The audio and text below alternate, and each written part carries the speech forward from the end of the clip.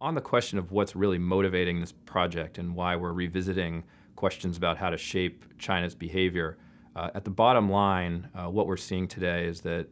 China, in terms of several elements of its national power and bureaucracies, are engaging in activities that are altering the territorial and administrative status quo of the East China Sea and the South China Sea in ways that are likely to cause high levels of instability, both in the short term, but as they accrue over time, perhaps more importantly in the long term. Now, the reason this matters is because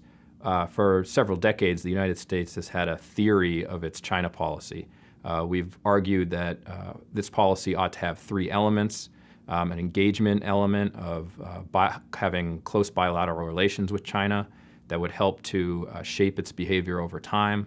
as well as a binding element that sought to integrate China into the international community, whether in international institutions like the WTO or other regional arrangements. And then, of course, there's a balancing component through which we've tried to strengthen our deterrence with allies and partners, as well as through our own unilateral military capabilities in ways that would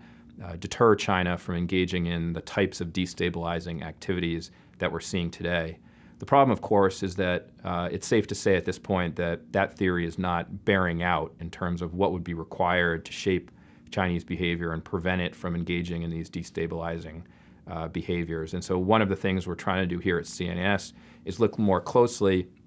at the balancing component, at the deterrence component, and see in what ways the United States can more effectively shape Chinese behavior away from these behaviors in the maritime domain and what amounts to these revisionist behaviors. And at the core of that is a question of cost imposition strategies and how to make the continuation of this type of behavior unattractive to decision makers and bureaucracies within the Chinese system who currently seem to be pressing ahead with these behaviors regardless of American foreign policy.